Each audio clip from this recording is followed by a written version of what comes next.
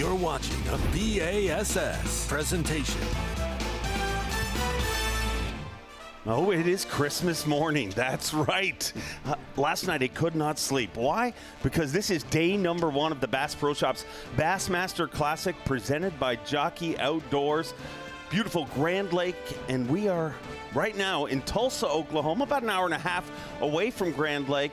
The third time the Bassmaster Classic visits this incredible fishery in the top corner of Oklahoma, and I am joined by the one and only Bassmaster Classic champ, 2-time Angler of the Year, Bass Fishing Hall of Famer, and really everything good on earth, Davey Height. And man, this, you've competed in this so many times, you've been part of this, it never gets old. I mean, I literally could not sleep last night. You're exactly right. And you know, I wouldn't take anything for my career, 24 years fishing full-time, but I still get goosebumps on this day, the first day of the Bassmaster Classic. Whether I'm competing in it or whether I'm sitting here with you, it is a great day to be a bass fisherman in this country, in Tulsa, Oklahoma in particular this week. This is the day that we've all been waiting for, counting down to get here. It happens once a year. This is the 54th edition of the greatest spectacle in sport fishing. And I got to ask you this, Davey. How do you, I mean, I get jacked up from introducing these guys in the morning. How do you pull away from the dock, and how long does it take until you're like, I mean, everything in fishing is about tranquility and peace. It's like the Bassmaster Classic takes all that, rolls it up, and throws it in the garbage. I mean, it's a total distraction. It does. It's almost a love-hate relationship that anglers have with the Bassmaster Classic because you dream about it, you love it, you want to be here. That's what inspires all of us to be better professional anglers. But then when you get here, you wish, oh, I wish there wasn't so much media. I wish there wasn't, you know, so many distractions from the water. It should just be me and the fish. But really and truly, deep down inside, that's not what you want. This is what you live for. This is what your family, your fans, the people that follow you through those tough times when you don't catch many fish, this is what you live for as an angler. And like I said, as a fisherman in this event or in any other Bassmaster Classic event, this is what you live for. I mean, this is what you get up on those dreary days when the wind's blowing 30 out of the north and the bite is not very good. This is what we all want to live for, to be right here. Well, here's what I live for. I live for our Toyota Midday Report because we got to figure out what has been happening on this incredible body of water, and that shows you a good idea of how our field is spread out. But let's get caught up with our Toyota Midday Report, and let's start with an angler who is already a 2-time Elite Series champion, Kyoya Fujita. Yeah, we saw his stats there a little earlier, Dave Mercer. I know you've been to take off and back and doing all kind of crazy things. You missed this. First time ever on Bassmaster TV, Kyoya Fujita catching him on a spinnerbait this morning. He was like, I didn't know if it was a Japanese Jimmy Houston or the Prince of Japan or what was going on with the spinner. But here's one thing we did learn with Kyoya. He doesn't hide the spinnerbait like he does those other baits. He was proud to see us, let us see him catching them on the spinnerbait. So, Kyoya Fujita currently unofficially in 18th place, 10 pounds, 2 ounces. Caught 2 of the fish that we saw him, that he put in the live well earlier today on a spinnerbait. He has been doing some forward-facing sonar-type stuff with the jig head minnows, but really the best bait, I don't think I would ever thought I would have said this for Kyoya, has been a double willow leaf spinnerbait so far this morning. Brandon Palnick, a 2-time Angler of the Year, and he got a 2nd place finish here back in 2013. Yeah, there's something about Brandon this week, and Zona kind of clued me into this. He talked to him before I did. A calm, little confident, and I don't mean this bad, but just quiet, confident Brandon Palnick. He's always a little bit that way, but more so this week. That 2nd place finish, he has not forgotten. Believe you me, if you finish 2nd in a Bassmaster Classic, you never forget it. It had really kind of passed me by. I'd forgotten about that a little bit. But he got on a good little deal fishing out Main Lake more this morning than the other anglers with a crankbait. Unfortunately, we saw him lose one that was at least 4 pounds, probably 4.5 pounds. Would have him right in the mix if he'd have been able to land that fish. The loudest pop at takeoff this morning was for the next big thing, Ben Milliken. So it's absolutely incredible to watch Ben Milliken, just 2 Elite Series tournaments. He's tied for Angler of the Year. Obviously has a big following, currently unofficially in 10th place with 11 pounds, 14 ounces. But here, even with all the, you know, he's been in front of cameras as much or more than 99% of, maybe 98% or whatever of the anglers in this classic. But you could see the twinkle in his eyes yesterday, this morning. He said, 11 years ago, I went to my first Bassmaster Classic because I wanted to check it out and see if it was the real deal. It was here in Tulsa, Oklahoma. 11 years later, he said, I am here because of that. I saw that this is the biggest stage in our sport, and I wanted to get here. How ironic is it for Ben Milliken to be here and unofficially being all the way up in 10th place? A great start for him in Tulsa, Oklahoma. What about the back-to-back Bassmaster Classic champion, Hank Cherry? Hank Cherry, no surprise to being on the big stage, and he has won 2 Bassmaster Classics. The third that he almost won right here also. A lot of history here for Hank Cherry. Currently, unofficially in 3rd place, 14 pounds, 6 ounces. Looks very similar to what we saw him do at Guntersville. Started off with a jig around some boat docks, mixing up with a bladed jig. Promised Mark Zona that we would see some of those same areas and some of the same baits that he almost won this event in way back when it was so cold. He finished second. I think everyone remembers that fish that he lost that cost him that event in his rookie season. I remember it. One of the most uncomfortable moments ever on stage is watching him lose those fish, and then having our producer Mike McInnes tell me in the air, we're going to play it again. And again, and again, and again. Speaking of again and again and again, a guy who seems to always be in the mix, Jay Shakurat. Yeah, you know, what a great start to his Elite Series career, no doubt. Winning Rookie of the Year, winning an event there on the Thousand Islands there out of Clayton, New York. Over 100 pounds of smallmouth, and he's, like you just mentioned, Dave, he's kind of always in the hunt. I guess it has slipped my mind. Last year, he was one of the ones with only an hour and a half, 2 hours to go that Jason Keurig had a chance to win last year's Classic. He kind of stayed in the mix, fishing shallow, isolated cover, the exact same thing he's done. This is just moments ago to move up to have almost 17 pounds, so he's staying right there. What a great start for the young angler. Believe he has a win here, but from the back of the boat. I mean, it's hard to believe that when he showed up, obviously his dad, Jason Shakur, a very accomplished walleye pro. Yep.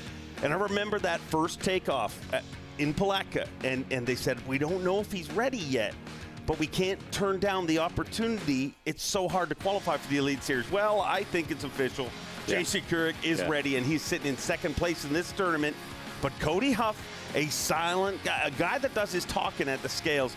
But when Rick Clunn tells the world that you're an incredible angler, I'm pretty sure you're an incredible angler. Yeah, don't know if he's ready or not, like Jason Keurig, but if Rick Clunn says he is, he probably is.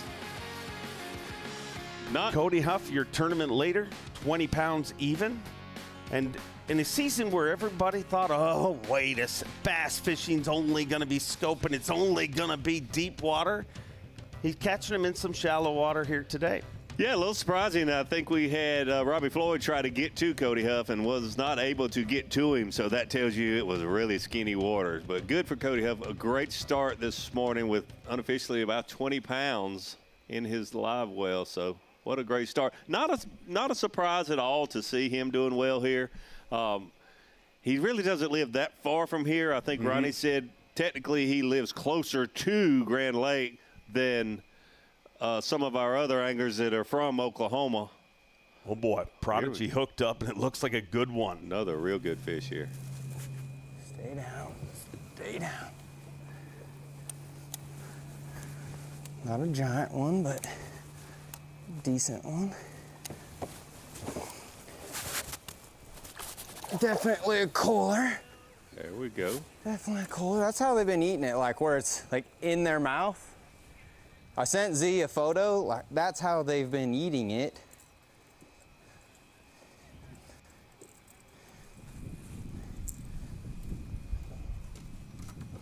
Not a big one, but he's a cooler. Thought he was a good one. That cast before it, I felt one push it. I don't know if it was the same fish or a different fish, but for sure felt one push it right before. Get rid of number 5, the one we just caught. Okay. Pull this out here. Let's see. Oh, whoa. I just saw it. Number 5. As you say, I mean, he is definitely exuding kind of a quiet confidence, and I feel like Whoa. it's where whoa. he's going to be for the next. He knows this is time for me to fill the freezer full of meat, and in meat I mean trophies, and this is the one that he's been so close to. I mean, if he were to win the Bassmaster Classic, Davey Height, is Brandon Palaniuk already a bass fishing Hall of Famer? 6 wins, 2 Angler of the Year titles, and a Classic. Small up. Oh yeah, and a Classic for sure, for sure. That's not so sure he's not destined to be there already without a Classic. What he's done, but it's kind of like the Patrick Mahomes. The cast right before that one pushed bass fishing, maybe. I don't know. I'm just saying. That's almost like I felt it was like Rick I Clum felt saying the to Cody rock, Huff, and then it just went. That's pretty and it stout took off from sideways. Did a weird movement, but didn't get it. And then next cast caught that one. I don't know if it was the same fish, different fish, but is it? I mean, right there is the same cast.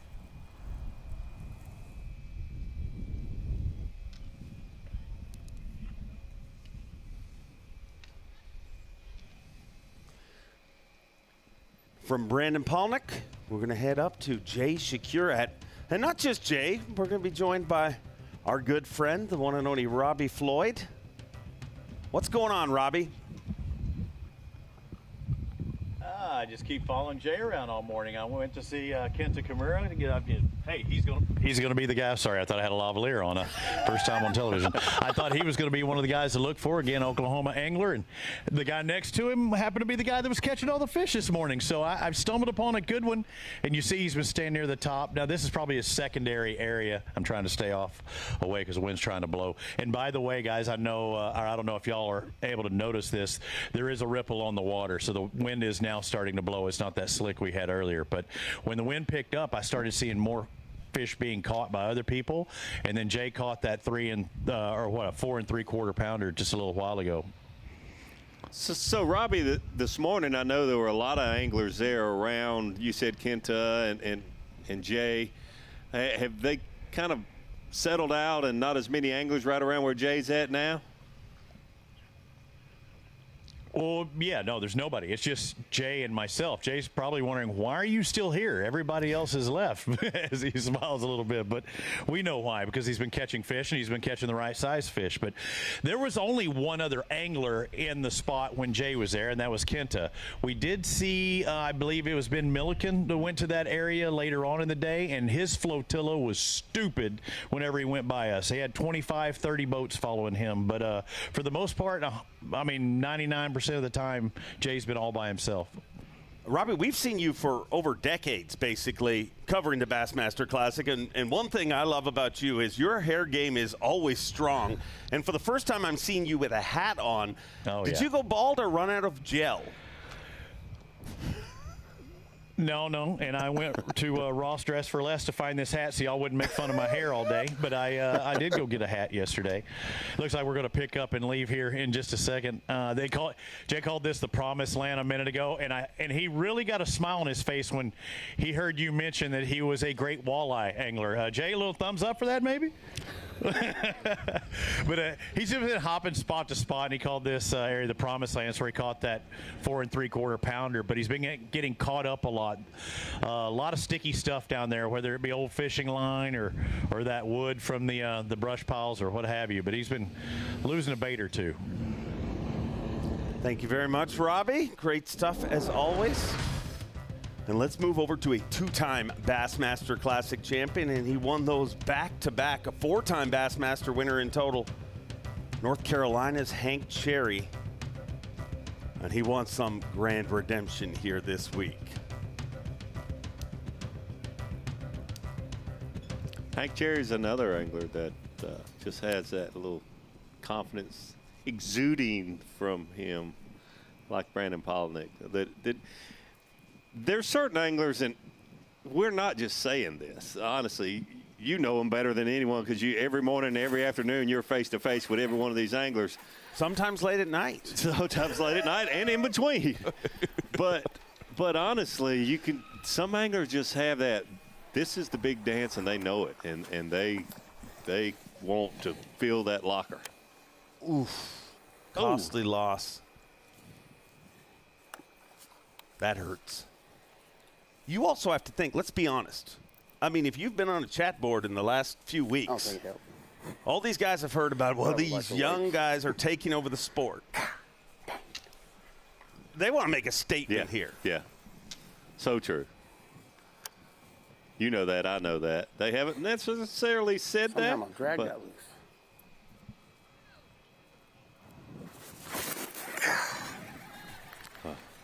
You know, one thing is for certain. I mean, you don't want to lose a fish on the during the Bassmaster Classic, but if you do, we're going to show it again. And again. So let's show it. Let's see this. He's got a fish up beside the boat on a jig. He's been, well, bladed jig, I think, maybe in this case. Right beside the boat, going to lift him. He's in. Oh, that's inches from in the boat right there, literally. That fish could have just as easily fallen in the boat as out. Then we would have said it was skill, right? Yes. Oh, yes. I think he can recover from that. I mean, we've seen him lose a lot bigger fish on this body of water. And that's, as an angler, that's a big part of your game. Oh, yeah. I mean, recovering from moments like that. You have to. You have to. And this is the most difficult week of the year to recover from that, but certainly Hank can.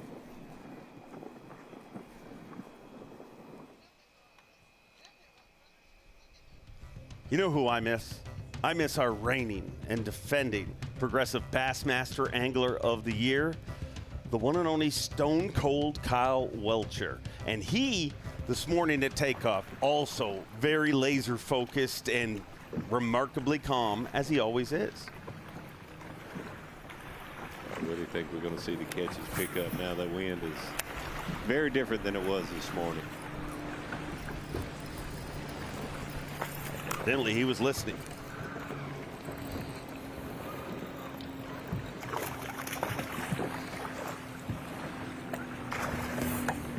Ooh.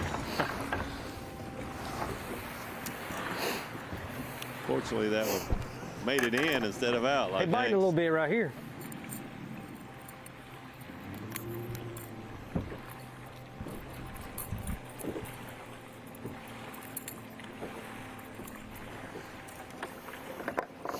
That's 5.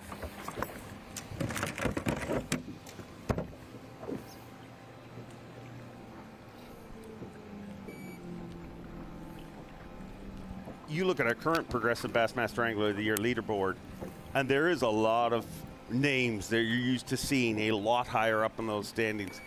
No better way to turn around your season than have a big Bassmaster Classic.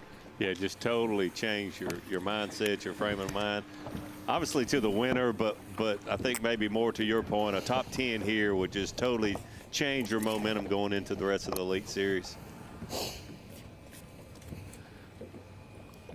I've mentioned this to you several times, Dave. You recognize the talent in Kyle Welcher before I did, and it's just my bad. It's the only way I know to say it. But yeah, now that I pay attention more like I should, he just rolls with the conditions each day, and he's just one of those guys that, and that's how you win Angler of the Year. You're just not going to have those real bad finishes very often. Had a slower start this year than we've ever seen him have. Right down through here, you know.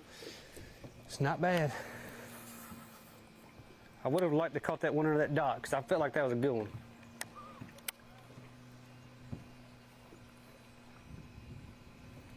The way he thinks, that was the first thing that stood out to me. I had a conversation with him, and I'm like, this is the close to perfect mixture of Aaron Martens and Kevin Van Dam. I mean, he has that outside of the box thinking that Aaron so famously always had, thinking of things, seeing things different. And he has a lot of that step on their throat, I want to win that KVD has. Yeah. Without showing it as much. And that's part of the poker face deal that he has. You know, don't show your hand. Currently sitting in 21st place. Recently became a brand new daddy. That's a good way to celebrate your Angler of the Year.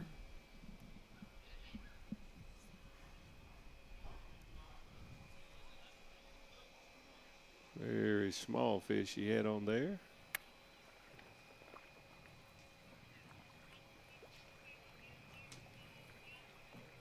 not only is this wind, I always find watching this, not only is the wind going to make them bite better most likely, I think it's a switch in the anglers too. Oh, yeah. Just that little bit of a change. Yep. And it's about the time of day where if you've had a slow morning, you need something, you know, and to your point, maybe it's not as much the wind in every single area as it is the confidence in, okay, here we go. Let's start doing what we know we can do and we had success in practice.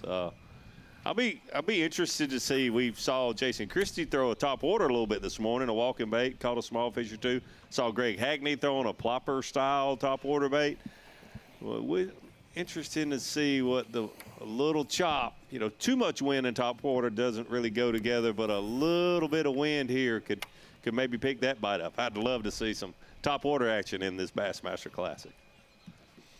It doesn't look like a big change when you're looking from above the water, but the amazing thing, you know, the more underwater footage that I'm lucky enough to be able to shoot, it amazes me. It literally, the best way to explain what happens under the water is it looks like a strobe light. All of a sudden, you know, you can see so much, but that strobe light makes those fish more comfortable, I would assume. You know, it makes them probably a much more lethal at feeding. Predator, yeah.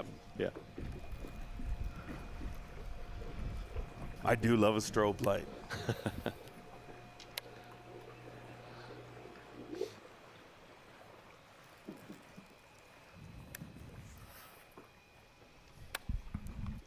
And Kyle Welcher, you know, he very comfortable picking up this jig, you know, the crankbait, jerkbait. He's, you know, got a lot of rods on the front deck, and unlike some people that just put a lot up there and don't necessarily use them, I was guilty of that sometimes, but he uses all of them up there. You know, have a dozen rods and reels out and use every single one of them. And looks very proficient with, you know, with a jig in his hand, a crankbait, a jerkbait, whatever. Spinning rod, finesse.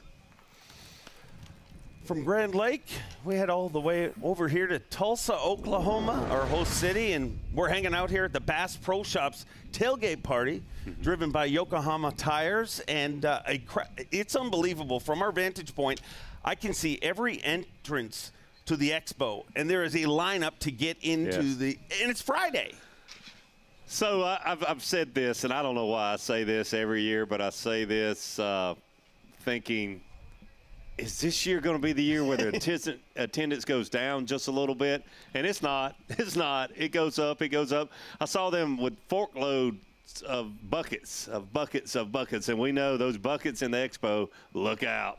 Lots of free stuff to be given away. But it's great to be here, out here with you, Dave Mercer, and seeing the people lining up. They're about to open the doors, and it's going to be another fantastic Bassmaster Classic. It's truly a celebration of our sport, and this is the one, the 54th edition of the Bassmaster Classic. Of course, the Bass Pro Shops Bassmaster Classic, presented by Jockey Outdoors. And atop that leaderboard, Cody Huff with 20 pounds even. Jay Shakurik behind him, and Lee Livesey has an incredible track record in Bassmaster Classics, Davey Hyde. I mean, I think his worst Bassmaster Classic is 15th or something like that. Yeah, not many people know that. We need to talk about that a little bit more when we come back. He's definitely someone we need to keep our eyes on. Our leaderboard will continue to change. The goal to get into Championship Sunday. The first 2 days, the entire field fishes. So we're not all professional anglers. We don't all compete on the biggest stage. But inside us all burns the same fire to be a champion. It's why you get out early, brave the toughest conditions, point the bow toward adventure, and put the hammer down. For whatever trophy or fish or memory you're chasing,